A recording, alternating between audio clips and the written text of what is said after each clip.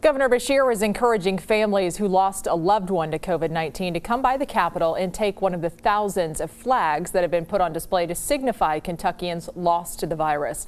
To date, more than 7,200 Kentuckians have died from complications related to the virus. Beshear says plans are in place to build a permanent memorial.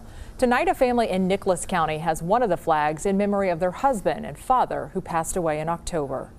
He's not just a number.